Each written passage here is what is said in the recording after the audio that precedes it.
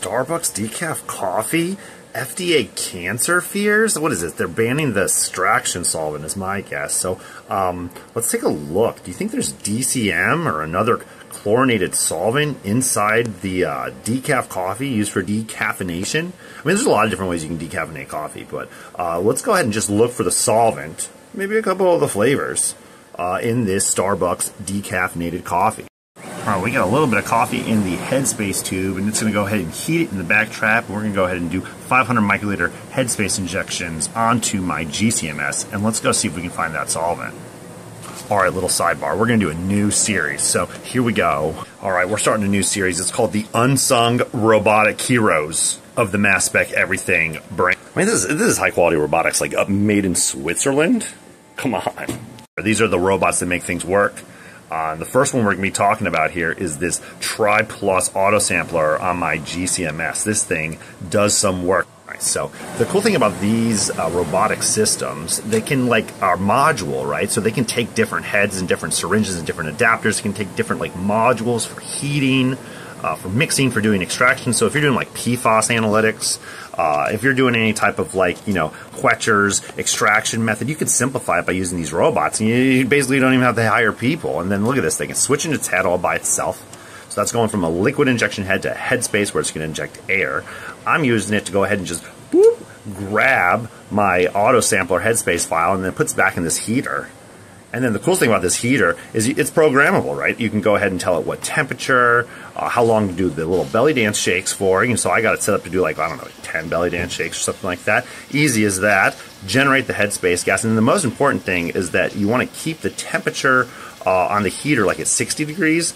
And then make the heated, so you can see the syringe, the headspace syringe, is actually heat jacketed, so you don't get condensation inside the syringe. So you got to run that one 65. Right? So because you don't want to lose any of the volatiles inside of the syringe. So if you run the syringe at 5 degrees or so, 10 degrees or so hotter, that's my trick to ensuring no carryover when you're doing these headspace injections. So it keeps it really clean. And so I think, as we go here and I start explaining my equipment, maybe we can even get these companies to install some new modules pro bono, a little free install here for me maybe, and we could try out some of the different SPME fibers, maybe some of the different extraction toolkits. I know they got this cool thing called the Arrow. But we'll go and, if we keep doing this, we can check out more robotics behind the scenes, mass spec everything. And then for this, since we're doing headspace, we are going to be using these 20 mil glass vials, and we're using these PFAS free. That's important these days. PFAS free septa, and they got to be the magnetic septa, 18 millimeter. Important to be the right size, of course, 18 millimeter. And then I'm using a 2.5 mil smart headspace syringe. I don't know what makes it smart, but I think it's the heating. And so I'm just kind of doing standard headspace, doing 500 microliter injections, but you can do more, clearly. You can do 2.5 mils. All right, so if you got one of these PAL robots, I'm going to go ahead and link you guys what I'm using for this ingenious sample handling product finder. It's actually pretty well organized to see all the different things that you can click, clack, and put onto, all the different modules, all the different PAL modules, all the different fibers, all the different syringes, and everything you can do. So she's I'm going to send you that link, because that's what I've been looking at. I mean, I'm just going to go ahead and show you what I've been looking at. Oof. So anyways, where were we? Oh yeah. Let's go ahead and just look for the solvent, maybe a couple of the flavors, in this Starbucks decaffeinated coffee.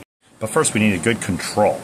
Home roast coffee. This is the best stuff. Sweet Maria beans, single origin, roasted recently. Fresh hand ground. Smells fantastic. Directly into the headspace tube. This is as good as it gets. I mean, this is my morning home brew.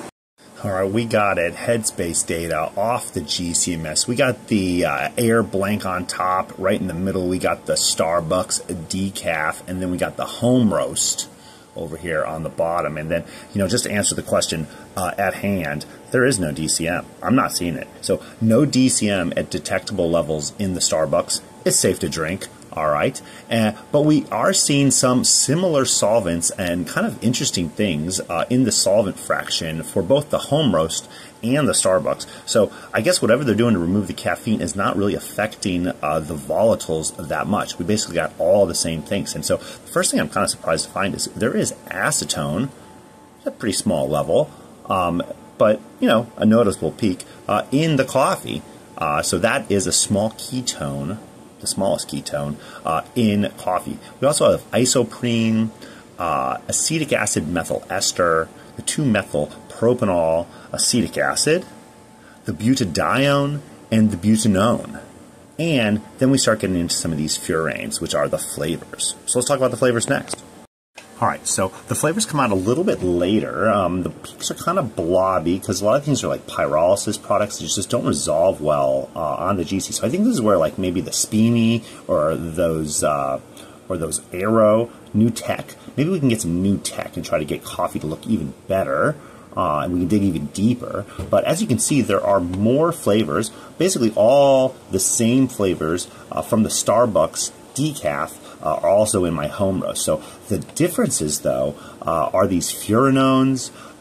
We got a little bit more furfural. These are all these pyrolysis products. But really cool is we got osmine and saponine, which are like terpenes, in my home roast. So let's go ahead and see what those taste like. Maybe we can figure out that why my home roast is so much more delicious than this Starbucks coffee.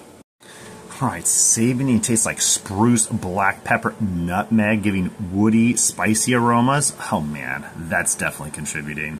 Osmine's like this sweet, herbaceous, citrusy terpenes, like in mangoes and basil, and oh my gosh. I mean, this is definitely why my coffee's more delicious.